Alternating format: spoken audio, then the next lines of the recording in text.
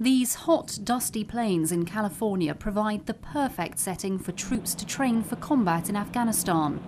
In this training simulation, an insurgent prepares to ambush a British Army vehicle.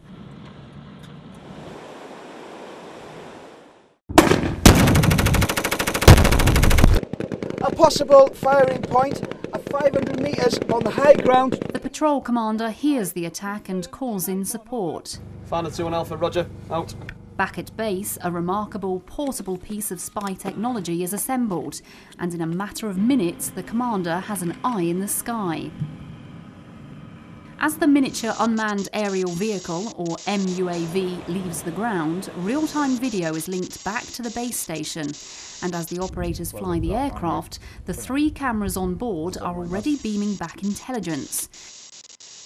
The insurgent doesn't know that he's being watched, and the patrol will soon be safe. Enemy fire subsided. This training exercise is being conducted at the only miniature UAV flight school in the world, at Camp Roberts in California. A patrol on the ground came under fire. We were there to try and locate the firing point from that, give the commander on the ground the footage and real-time imagery so that he could try and locate what the enemy were and where they were firing from.